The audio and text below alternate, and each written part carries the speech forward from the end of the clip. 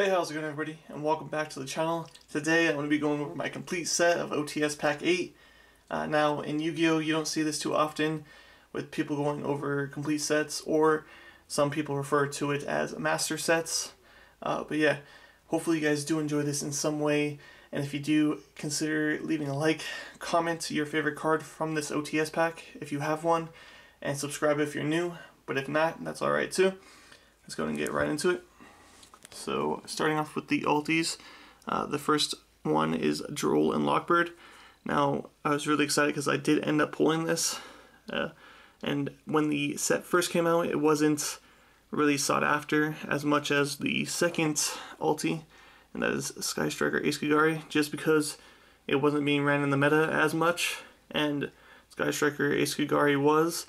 So, yeah, the Kagari was chased at first, but now it's moved towards the Droll and Lockbird, being the most expensive ulti in the set.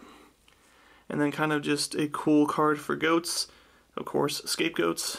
Now I know the Retro Pack Scapegoat is the most expensive, but the ulti Scapegoat is pretty nice. And moving on to the Ruined Supreme Queen of Oblivion and the Demise Supreme King of Armageddon. The Demise deck was getting support at the time, so they reprinted these in supers, which I think they are the best looking supers in this OTS set, in my opinion. Really nice looking.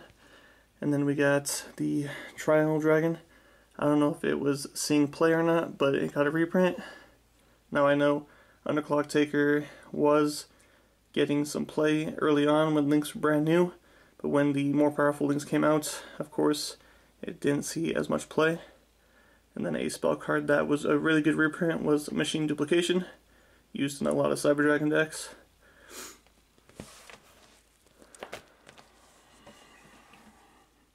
Next, we got the Broken Bamboo Sword, just kind of a random reprint in my opinion. And then Space Gift, the Neo-Spacians were getting some support. And then the Secret Village of the Spellcasters.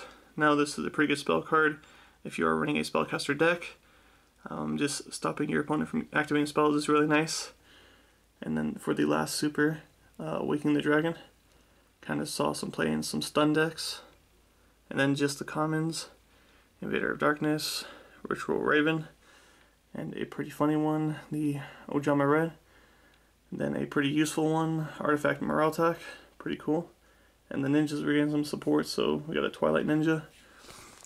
And then we got the Ice Bell, or Wind Witch Snow Bell, sorry, and Glass Bell. They did not reprint Ice Bell in here, unfortunately.